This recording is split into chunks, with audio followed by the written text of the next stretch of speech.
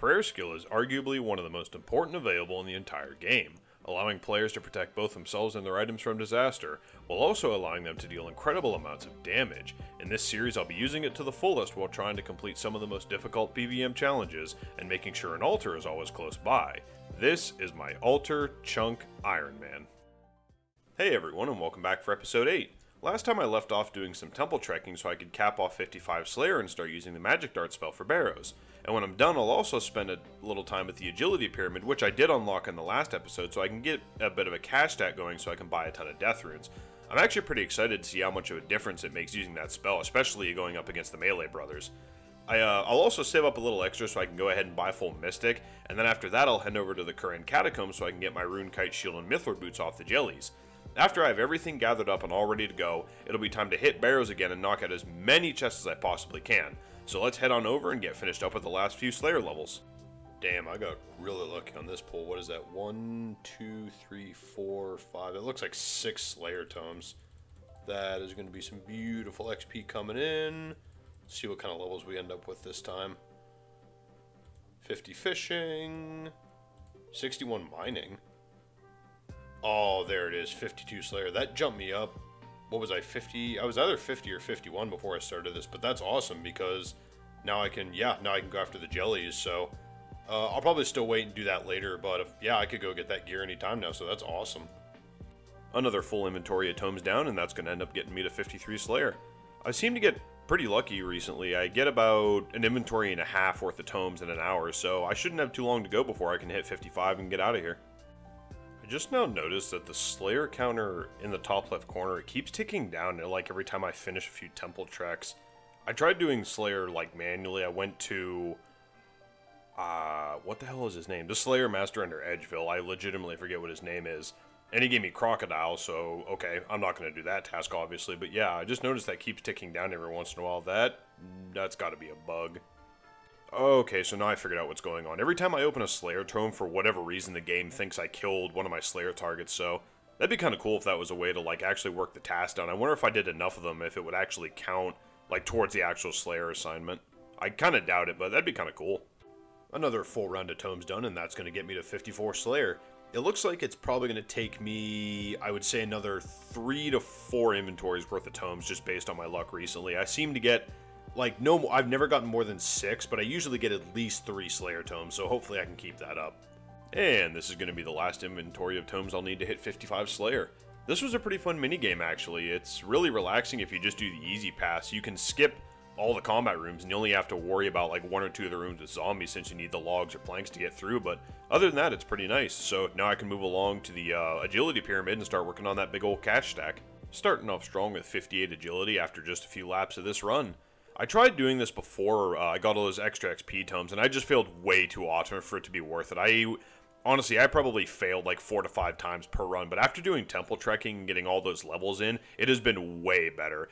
I still fail like maybe 2 to 3 times per run. Sometimes I get really lucky though, and I just don't fail at all, or I just slip down one, and I don't even have to worry about eating a potato.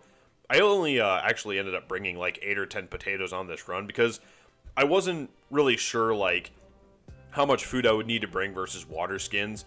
Plus I could also, I could trade the pyramids in just to save space like one at a time, but I'd much rather let them build up and just see that cash stack grow before I have to bank in Narda again. I'll probably wait until I have like at least a mil before I worry about going and buying like Mystic and Death Runes and a few other things, so I'll still be here for a little while. This is another one of those things like barrows or temple trekking I just never really bothered with in my main account, so it's actually pretty cool to see like a lot of this content for myself as I play this account. And I'm hoping by the time I have like that first mill saved up, I'll hit at least probably 60 agility, because that'll push me into the next recovery bracket, so my run energy will last me a little longer. I was trying to think of like what else I need to buy in the future that would need a lot of gold, and other than probably some more death runes, and I can't even think of like any gear that I could buy that would help me out right now, so nothing else really came to mind. Plus I can always high out barrow pieces I don't need, so that'll just be some free money on the side. I do still have to insure Rocky though, so that'll cost me another 500k, because I think it's, what is it, if I die it's a mil to get him back, so I'll definitely have to come back here again for that. But actually, come to think of it, I did say before I wanted to make a bunch of upgrades to my house, so I'll have to pay for like planks and other materials. I know I can buy like bolts of cloth and stuff from the sawmill, but I think over in Keldegrim you can buy a few more materials, like for higher level stuff, so I'll have to look into that. But I also do want to have more portals in the house, so that's going to cost quite a bit, because those rooms are like 100k a pop, so I'll definitely be spending a lot of time here in between like certain grinds. If I burn out at Barrows, or if I'm just doing something in the future and I just want a bit of a break, I honestly probably just come hang out at the Agility Pyramid and just earn some more cash. So I was talking to one of my friends, and he mentioned that the new rune crafting minigame can actually give you a pretty decent amount of runes from the prize pool, so I decided to take a break from the Agility Pyramid just to go check it out. You do need 27 rune crafting to actually get into the minigame, but that was easy since the prerequisite gets you all the way to 26. The wiki says it's supposed to get you enough XP to hit 27 if you do both the Abyss and the actual quest that leads into the minigame area, but like, I don't know, either I screwed something up or maybe the wiki is wrong on that, because it only dropped me off at 26. Like, I haven't done any training beforehand, so I don't know what happened there. It was fine though, because thanks to unlocking the chunk before when I came down to the Edgefield dungeon at the start of the series, the Abyss is actually totally usable since the Zamorak mage that sends you there is right in the safe chunk itself, right up nearby the river. I just had to craft some air runes and I was pretty much good to go. I could just head right into the minigame. The game itself isn't too bad. The only annoying part at low levels is balancing your points out, because you need, for every time you want to pull from the prize pool, you have to have one elemental point and one catalyst point. The problem is at lower rune crafting levels, you miss out on a ton of the catalyst, because you can only really craft like mind runes, body runes, maybe chaos runes, you know, at those lower levels, so you have to get up a little bit so you can unlock things like cosmic runes and nature runes. That way you have a little bit better of a chance and you're not just sitting there waiting for the next one to pop up. I actually did decide to go ahead and do Lost City, because that would give me the ability to unlock cosmic runes, and that'd just be another catalyst I could use at the Guardians of the Rift. I haven't done this quest in forever though. It is crazy to me how short it is. You can save spot the Tree Spirit boss if you have magic runes, because you are allowed to bring those onto Intrana. So the only real threat down there is maybe the zombies, because you do have to get an axe off of them to chop the limbs, or if you just get super unlucky and get tagged by one of the greater demons that are down in the dungeon. But with a few chaos runes and the Crumble Undead spell, that fight was super easy and I was able to get out of there and get the quest done. I'm actually sad to say though, I didn't really stay that long. I only pulled maybe a dozen times from the prize pool, and I mean, not that I was expecting to get, you know, a ton of death runes or anything, but I really didn't get anything of note. I got like a couple hundred chaos runes. I was really hoping for one of the caskets or one of the uniques, because the caskets you can open up for like a few hundred chaos runes, blood runes, death runes, so I just ended up going back to the Agility Pyramid. I'll probably come back and try this again now that I do have a few higher levels and I can make a few more catalyst runes, so getting points towards the end of the game and stacking those up probably won't be as bad at this point, but for now I'd rather just go back to making some money. I wasn't paying attention and I did miss level 59 getting a clip of that, but I did hit level 60 on lap number 60, so that's kind of cool just how things work out like that. That also does give me the God War shortcut, so that's nice to see. I'll probably end up, it looks like, maybe at 61 or 62 by the time I leave with my cash stack. And as soon as I finish this lap, that's actually going to go ahead and drop me off at level 61. I also am going to stay here just a little longer to get a few more pyramids, but once I cash them in and go toss everything in the bank, I'm going to go ahead and go get my runes and my mystic robes. Then it's time to go down into the catacombs so I can finally farm the jellies and get my kite shield and my boots. So apparently all my RNG was being saved up for this, because I've killed a whopping 7 jellies, and there's the kite shield. The drop rate on this thing is 1 in 64, so now all I need is the boots, and based on my luck, I'm not going to be down here for long. Okay, I don't know what is going on, but that is the second kite shield drop in 10 jelly kills. I can only kill a handful of them before I have to go bank, so either someone is rigging this for me, or I was just destined to be flooded with kite shields. I've got nothing. That is 3 kite shield drops in 14 jelly kills. No boots yet, by the way, but I am absolutely drowning in rune kite shields. That's another 60k to add once I alch them both. Okay, my luck ran out a little bit, but there are the boots. So the last thing I want to do before going back to Barrows is I'm going to go ahead and finish off 52 prayers. Since I have a little extra money, I can buy more runes for the dragons.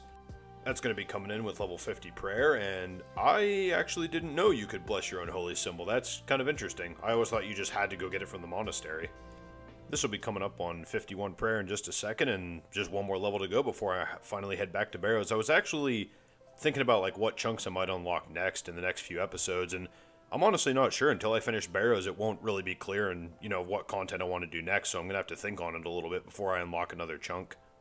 Just a few more bones to go, and that's going to get me to 52 prayer. That is going to be actually the last prayer I can unlock, except if I do a couple more quests or if I go to the Chambers of Zarek and get those scrolls. So yeah, that'll be the last prayer unlock I'll have for quite a while that I can use chunks with, so eventually I'll have to go down and actually get all the other ones unlocked. The Chambers of Zarek one is kind of iffy again. I'm still not even sure if I want to do raids or not, because getting carried through them is just, I don't know. I'd rather do content by myself, but I don't know. I might change my mind on that eventually.